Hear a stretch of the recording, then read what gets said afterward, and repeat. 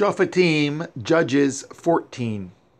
And Shimshon went down to Timnah, and saw a woman in Timnah of the daughters of the Pelishtim.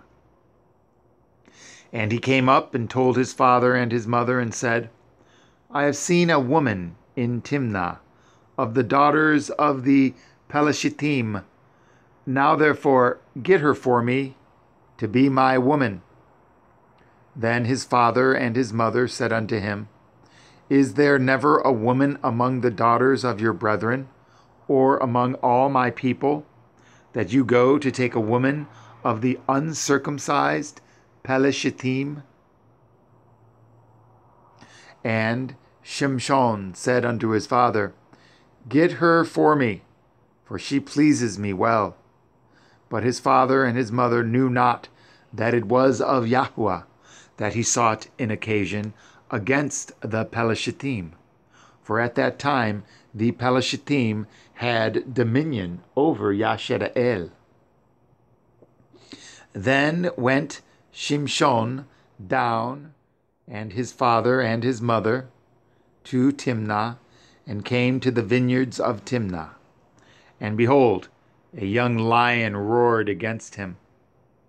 And the Ruach Yahuwah came mightily upon him, and he rent him as he would have rent a kid, and he had nothing in his hand.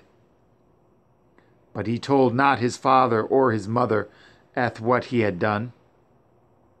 And he went down and talked with the woman, and she pleased Shimshon well.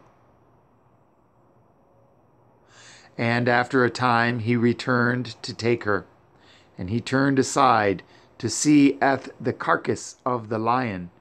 And behold, there was a swarm of bees and honey in the carcass of the lion.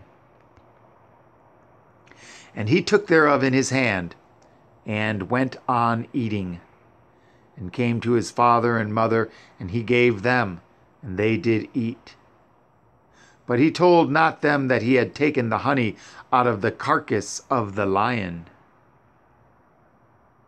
So his father went down unto the woman, and Shimshon made there a feast, for so used the young men to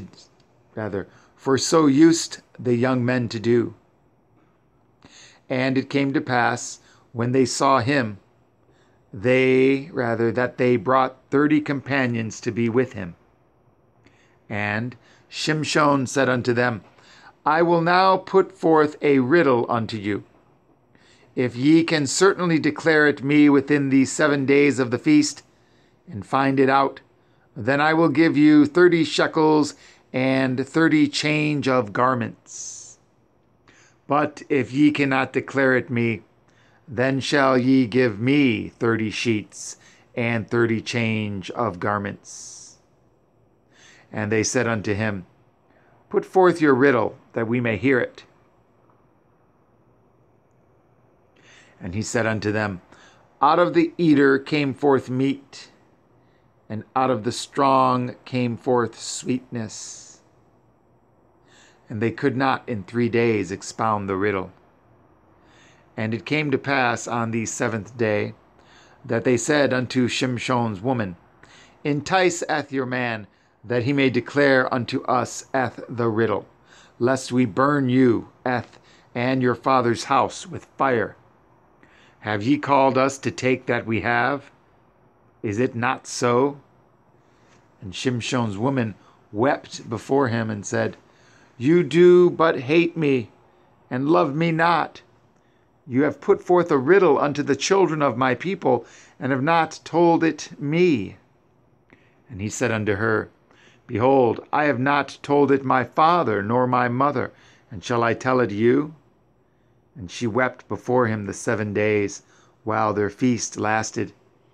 And it came to pass on the 7th day, that he told her, because she lay sore upon him, and she told the riddle to the children of her people. And the men of the city saw unto him on the 7th day before the sun went down, What is sweeter than honey, and what is stronger than a lion? And he said unto them, If ye had not plowed with my heifer, ye had not found out my riddle. And the Ruach Yahuwah came upon him, and he went down to Ashkelon, and slew 30 men of them, and took their spoil, and gave change of garments unto them, which expounded the riddle. And his anger was kindled, and he went up to his father's house. But Shimshon's woman was given to his companion, whom he had used as his friend.